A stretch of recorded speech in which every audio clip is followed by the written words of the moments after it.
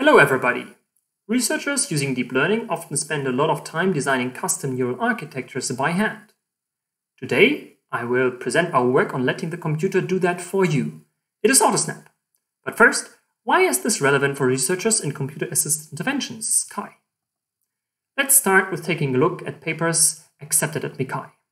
Of CAI-labeled papers, almost 2/3 use deep learning. This percentage is probably even more pronounced in MIC. The peculiarity of CAI is that problems are often more than just classification or segmentation, where we could use established methods directly.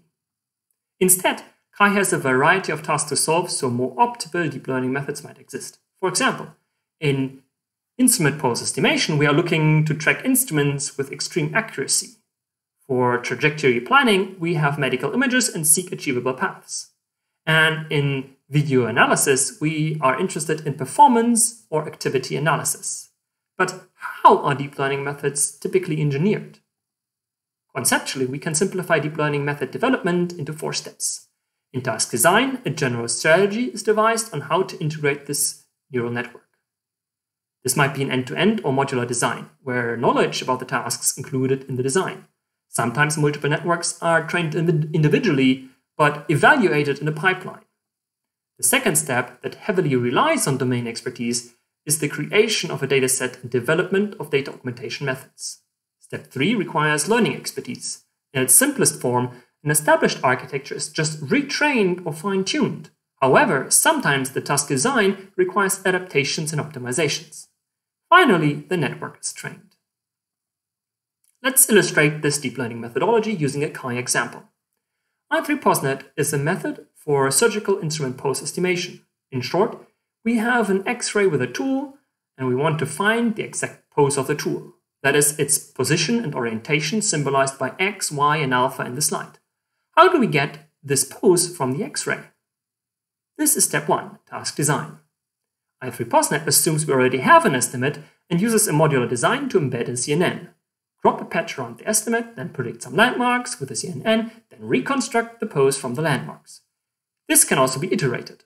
For sub-pixel accuracy, the CNN solves a regression task. It is important to note that the task is not just classification or segmentation, and therefore established methods might not be optimal. For step 2, i3POSNet creates dataset and augmentation fitting this approach. As is typical for CAI, data is scarce, and synthetic data needs to be integrated. The design also gives rise to an augmentation scheme which applies random rotation and translation to the patch. In step 3, we find a neural architecture. Fill the green block. i3POSNet uses a VGG-like architecture. Other deep learning methods in CAI follow similar strategies and often choose a neural architecture established in the field of computer vision, modify it slightly, or directly transfer it to their problem. For example, EndoNet pioneered endoscopic video analysis by introducing an extension of the AlexNet architecture in a frame-by-frame end-to-end application. TripNet builds on top of the ResNet backbone and extends it by a custom module to achieve predictions in a more complex triplet target space.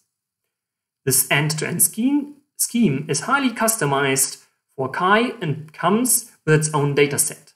We believe it is a missed opportunity that most learning approaches for CAI do not customize more. We will show for instrument pose estimation what can be gained. But customization is hard.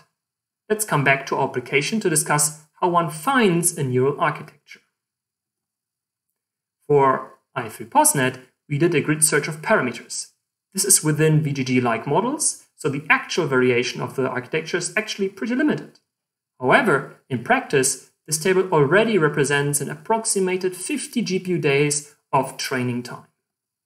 Intuitively, we could translate this table into a performance prediction task. With a computational graph of a neural network which represents the neural network architecture, we could build the corresponding model, train it on a dataset, and test its performance. In practice, this requires task design and data. This benchmark of the architecture should be efficient. What this really means is not too expensive in terms of training time and somewhat indicative of the actual performance. We could then train an independent network, a value estimator, to predict the performance of, say, 100 random networks. Neat. This way, this network learns an understanding of what architecture performs well. If it generalizes, we can get an understanding of patterns and performance. What is particularly nice is this performance estimate, the benchmark value, does not need to be the validation loss, so it could also include robustness or other value concepts. However, two questions remain. How do we parse and represent architectures? They need to be both human and computer readable, so we can create and understand more network architectures. They should also be succinct, down to the essential, not have too much overhead, but at the same time allow for enough variation. Second, how do we find better network architectures efficiently? Just trial and error seems a bit simplistic. Also, we might want to use those architectures to train the value estimator. To limit the complexity, our network will be built by repeating a neural block. This is analogous to inception built from the inception module or ResNet from ResNet blocks and common in neural architecture search. Previous neural architecture search can be classified into two groups, discrete and continuous. The discrete strategy iteratively proposes, tests, and improves blocks. The architecture is described by NAS units. Each block will consist of multiple of these, where a NAS unit will have 3 network operations, yellow and green boxes, and also include 2 indices to say what to use for input. However, these units are not particularly efficient in terms of both optimization and functional redundancy, so not succinct. But if you are Google, you can accept a runtime of 2000 or 200 GPU days on very small images. For Kai, this does not work.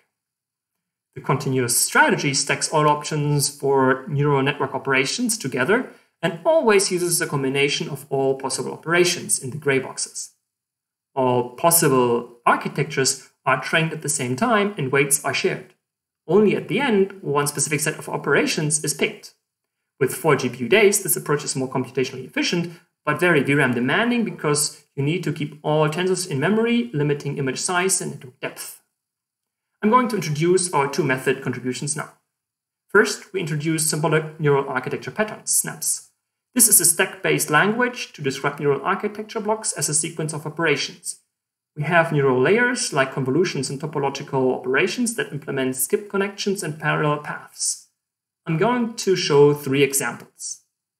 The blank sequence is the simplest. As you can see, the stack of tensors gets initialized with the outputs of the last 2 snap blocks, so the lower connection is a connection skipping the last block completely. We can easily implement ResNet-like blocks. Notice that if we have more than 1 tensor on the stack at the end, we simply add a merge operation. And just to show the versatility, complex, more random blocks are also possible. The second method contribution is a search method. Starting from the intuitive prediction, we insert a latent space. Neural networks can work very efficiently with latent spaces, and their continuous space is nicer for search than symbolic sequences. A decoder completes the autoencoder part, so we can generate readable sequences from the latent space. We train this whole construct with 3 losses. First, the performance loss. Then, the typical autoencoder reconstruction loss. Finally, a consistency loss that makes sure the latent space maps back to the sensible sequences. We start with 100 randomly sampled architectures and find new architectures following this performance gradient in the latent space. We can get corresponding sequences by plugging Z+1 into the decoder. This is our final neural block. It is similar to a ResNet block, but includes more convolutions and longer skip connections. If we evaluate the performance for poses, we find our learned architecture outperforms AutoSNAP, reducing errors by 30 to 50%. You can find a large table with more absolute numbers in the paper. The DARTS approach did not even reach AutoSNAP performance levels. We believe this is due to the fact that with larger images, we had to significantly reduce the depth of the network, limiting its capabilities. AutoSNAP finds this architecture after half a day. Note, the first 100 architectures are randomly sampled. The value metric is the negative log of the validation loss here, so linear increase translates to a multiplicative performance improvement. From there on, it quickly optimizes the architecture. After 48 GPU hours, nothing really changes. Here we compare with random sampling, only sampling useful architectures because of the succinct representation. But this graph also shows a limitation of our method.